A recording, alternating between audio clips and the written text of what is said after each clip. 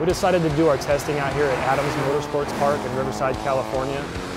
It's tight, but there are some good straightaways here as well that let you carry some speed in some tight corners. It really gives us the opportunity to test the braking control, the roll control.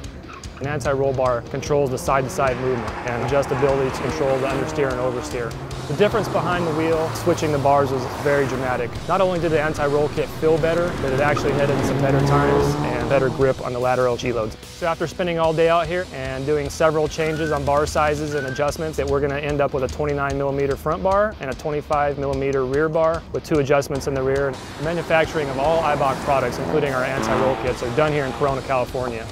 For more information on the Ford Focus RS anti-roll kit, visit eibach.com.